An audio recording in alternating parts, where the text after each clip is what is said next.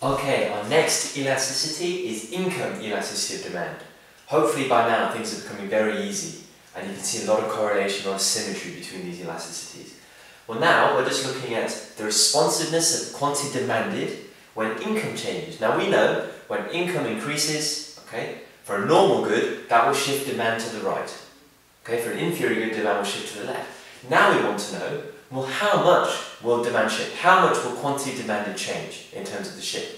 Alright, so the actual definition, we now use Y, okay? In economics, income is the letter Y.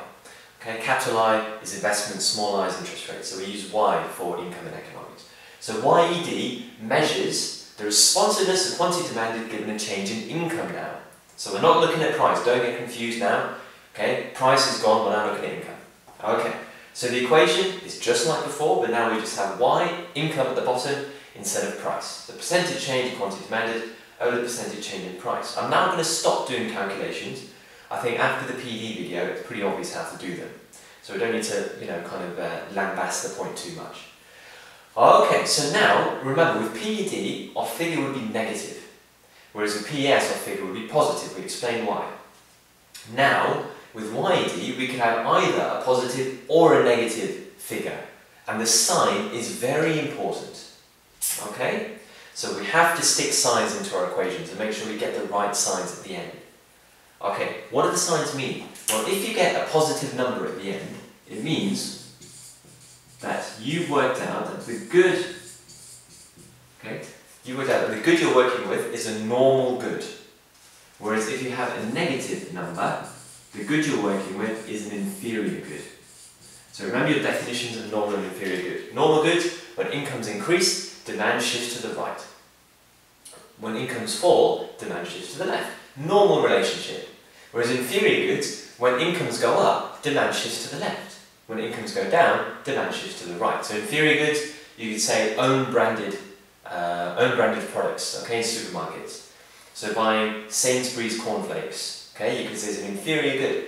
Okay, bus travel, okay, or just public transport in general, inferior goods. Whereas normal goods, you could say cars, maybe designer clothing, okay, things when you get richer you want more of them. Okay? So that's what you can expect. If you get a positive YED figure, you work with a normal good. Negative figure, inferior good. Okay, and exactly the same as before. Okay, if your YED figure is greater than 1, we have an elastic relationship.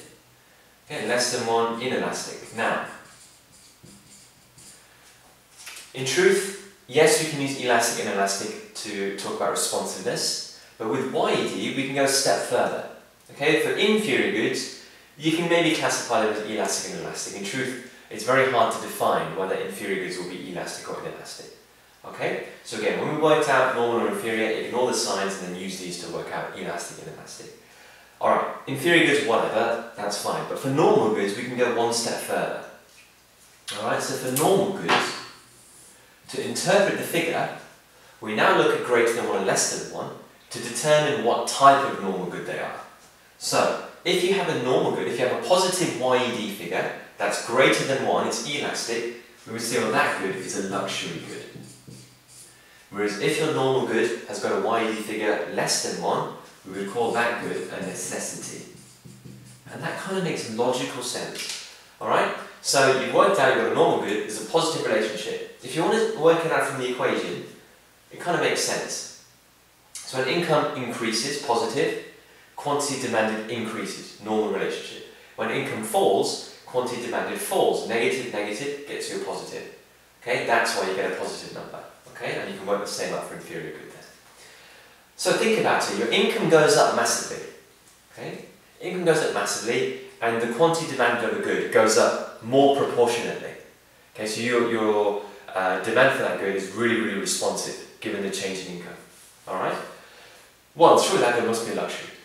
Okay? Simply because your income has gone up by a lot, you want a lot of it. Your income's gone up, you now want lots of it. Okay? It must be a luxury because income has been a massively important factor in the purchase of that good. Whereas for a necessity, your income goes up. Yes, you still want to buy, but not by very much.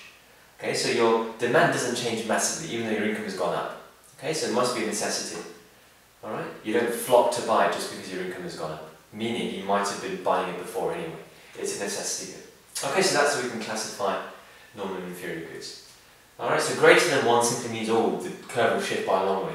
The curve shifts to the right if income has gone up. For a normal good, the curve shifts to the right by a long way. If it's a necessity, the curve doesn't shift to the right by very much. It still does that. Okay, so that's YED for you. There really is nothing else to say on YED. Very simple. Alright, last one to go, cross price elasticity, and then we're done. Thank you.